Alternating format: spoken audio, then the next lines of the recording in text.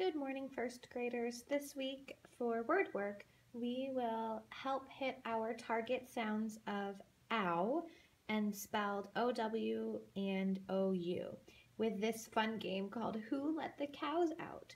And if you notice, the name of the game actually has an O-W with cow and an O-U with out. Look at that. All right, friends, if anytime you forget the instructions, they're right here. On this page you can read with your group, but if you want to, you could just watch the video too. I'll tell you how to play.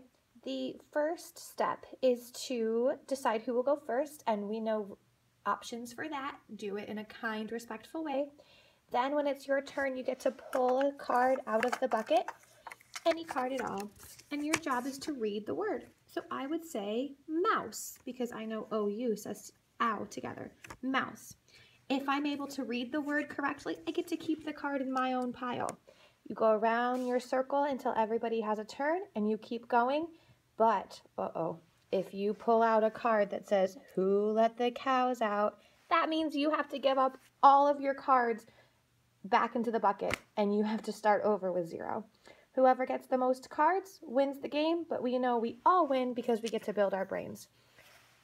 If you want to decide with your group to make this spicy, instead of just reading the word, you could put the word into a sentence. So if I pulled out mouse, instead of just saying mouse and moving on, I could say, the tiny gray mouse scurried through the house. All right, Rockets, have fun.